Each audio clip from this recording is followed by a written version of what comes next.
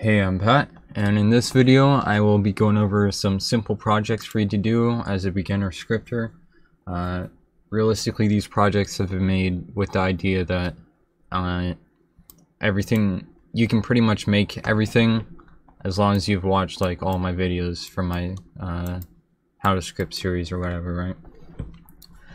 And I'm also going to be giving you the files for these games. Obviously, I don't expect you to like perfectly recreate them or anything. Like, obviously you don't have to be perfect at GUI or anything, any of that. You can just make a pretty simple GUI and just code all the backend, everything like that. It doesn't have to be perfect, and I don't really expect you to like immediately download the file and use it. I expect you to like try and make it on your own. If you get stuck or you want to see how I did things, you can download it. And I've pretty much commented every line of code, so you know what every line of code does. Not on this admin panel, because this is actually like an old script that I brought back. This isn't my first admin panel. This is actually my second one. I've made this one, which is the first one I ever made, but I actually lost the code for it. This is going to be the one that I used for this video, but I lost the code for it, so I ended up just using my other one. I also have a third one that I might show if I have time, but pretty much just basic admin panel, maybe like this. In this area would maybe be like a list of the players in the server, and then you can click on them. Here you could type in like a reason for why you kick or ban them.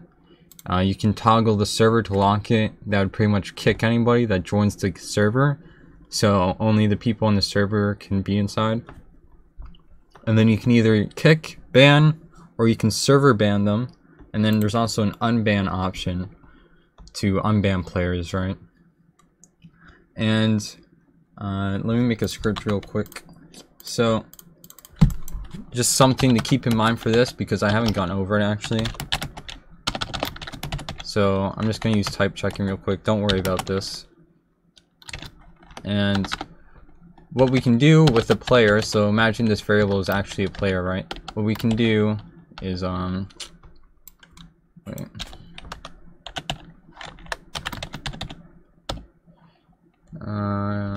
Game that player added. Wait. What we can do with the player is we can actually use kick, and what this will do is pretty much disconnect the player from the server. And we can do this on the server and the client, but if you're doing it on the client, you can only do it on the client, like, so you can only do it on the local player if you're using kick on the client. And you can also pass a message or like a reason. So you can do kick, and you can be like, you suck, and it'd say you've been kicked because you suck. There's no ban method. You'd have to use a data store for something like that, and then you just check when they join the game if they're banned, and if they are, you just kick them. Alright, so that's how that'd work. Just a simple GUI like this. You don't have to make it like perfect or pretty. This was like the first admin panel I ever made.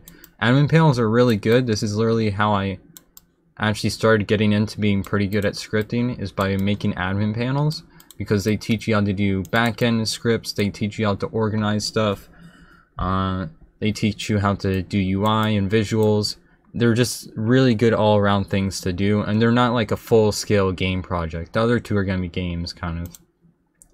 So the next one I have here is actually a basic clicker game, so I'll go ahead and play it and show you it in like the works pretty much, so you know what you're trying to make. You don't have to recreate the UI or anything, right? You don't have to recreate everything thing for thing. You could just even do like your own twist, but you see I click it, there's like a little click animation and like a little hover effect when I click it, and then I gain clicks up here, and you can see I can actually click on this, and this will open a store where I can buy, per se, more click power, or I could hire an assistant.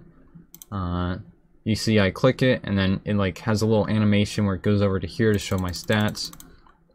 And I'll even switch over to server real quick to give myself some money. Hold on. Leader stats, clicks.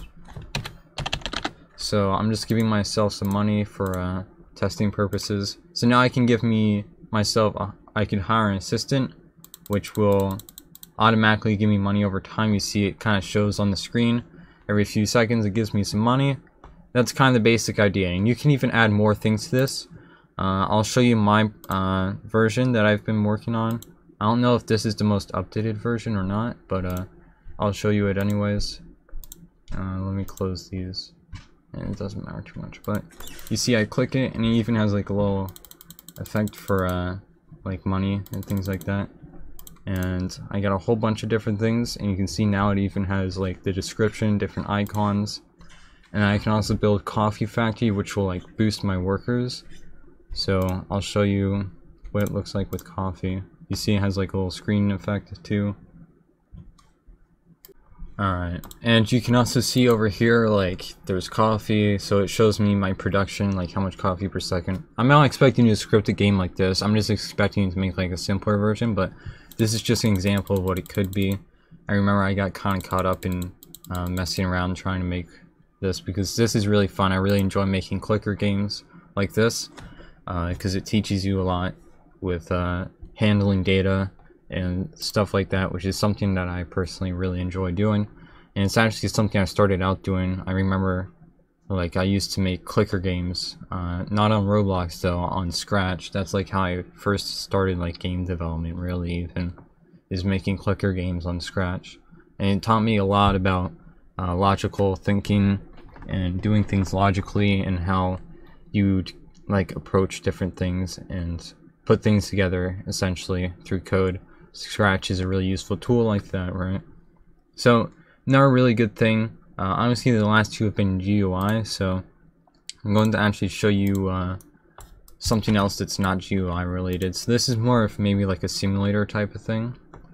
I didn't clear my stats, but it's okay. I don't need to clear them anyways. So what you see is I got these coins. They have like this really cool like satisfying effect. You obviously don't have to do it, but like they bounce up and down and rotate and stuff. And once you get it or collect them, you can see like it shows it on your screen, like boom, money, money, money, money, money, you know, money, money. And over here are two different shops. So you go here and you can buy a dumbbell. So first off, you start with like this normal dumbbell, and once you click it, you see you get some strength. And then you got this more improved dumbbell, which is bigger and gives you 5 strength per click, right? And it increases your leader stats, whatever. And then with that strength, you can buy powers to like fight people with, is basically the idea. So I'll show you the different powers. Let me buy golden dumbbell. Alright, so we also got wind kick. So these are just like different powers that you can use to fight people. And I also had the idea of making it so like every few minutes there'd be like a tournament where you could join a tournament and fight people for like a cost of money, and then whoever wins they get the money, pretty much like the prize pool from everybody who entered, which would be really cool and like a way of giving more money and things like that.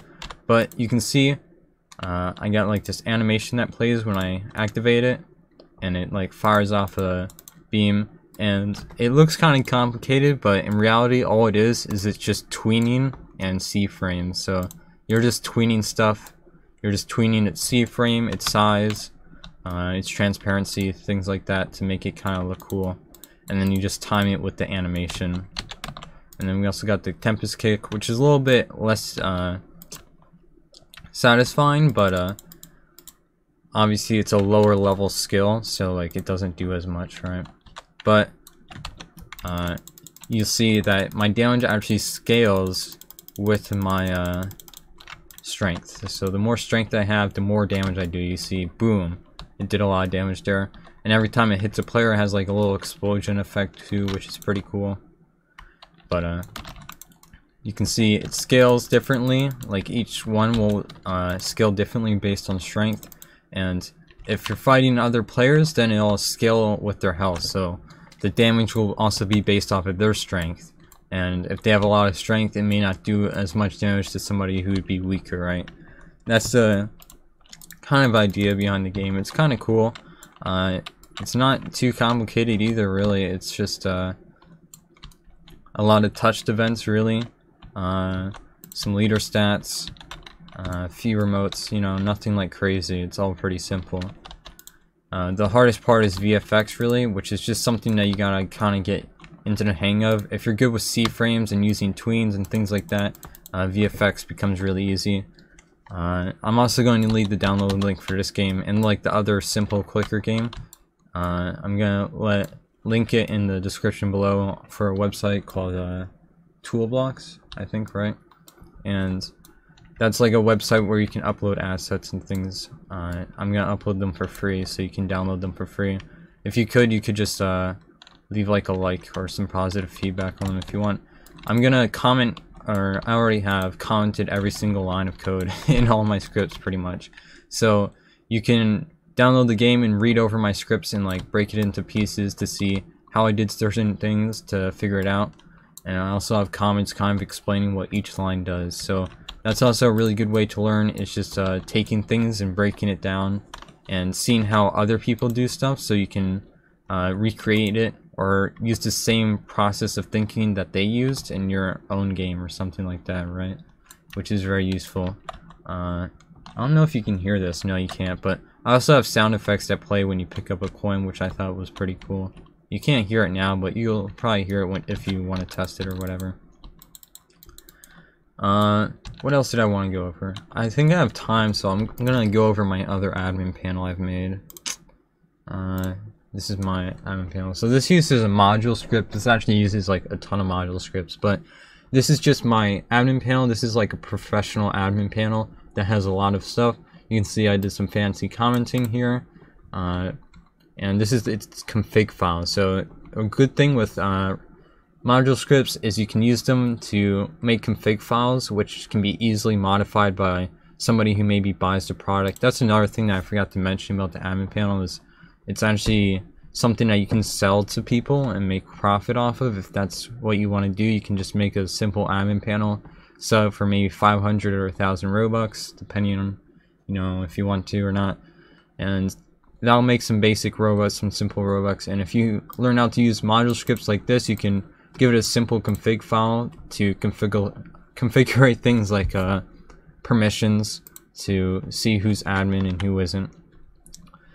So I'm just going to go over this to show you like what the capabilities of a admin system could be. So this one actually uses Discord logging, so you have the option of logging moderators' actions in your Discord. So if they ban somebody, it will send a message in a Discord channel saying that they banned somebody. It also has cross-server banning and kicking, so you don't have to be in the same server as the other player in order to ban them or kick them.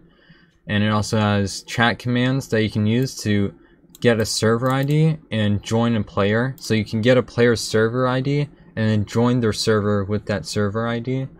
And then there's also permission levels, so you can admins will have different permission levels, so different commands will require you to have different permission level, kind of like only a moderator can do certain things, only an admin can do certain things, kind of thing. This one also has a server-side executor, which I haven't really finished yet, but it's pretty much almost done. I was going to do cross-account banning, but I decided not to because I didn't feel like it. But you can also edit a player's leader stats and team. My other panel had that option.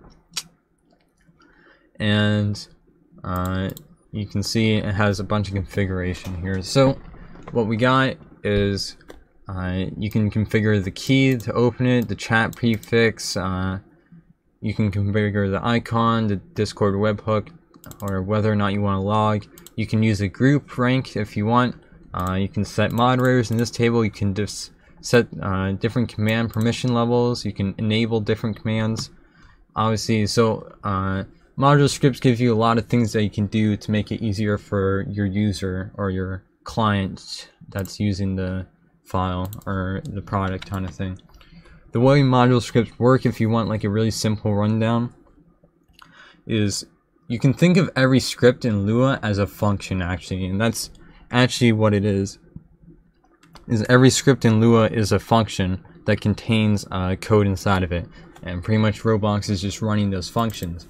But module scripts are the same thing, except you can run the scripts whenever you want to. So you can use require on the script to call the script.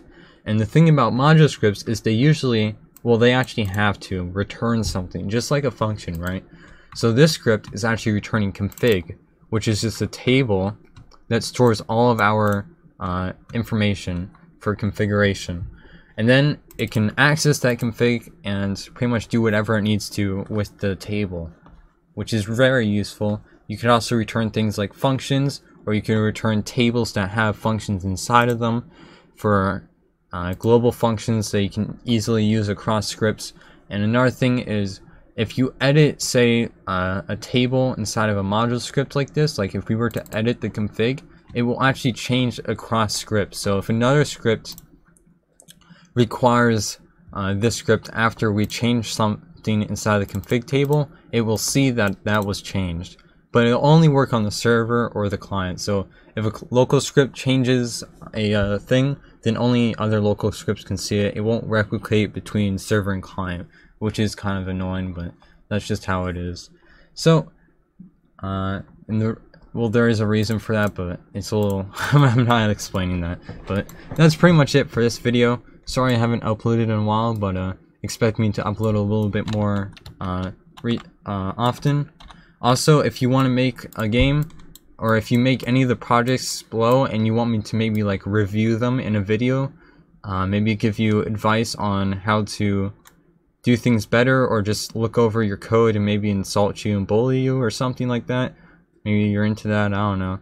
But if you want to do that, I have a Discord server. I'm going to link it in the description. You can join that and send me the file, and I might review it for a video. I'm not going to do all of them, obviously, but I might do make a few videos on it. I also have plans for some other upcoming videos which might be a little bit similar to something like that, so stay tuned. I'm also going to start working on an advanced series to go over some more advanced concepts, which will be fun. So yeah, thanks for watching. I'll see you guys in the next one.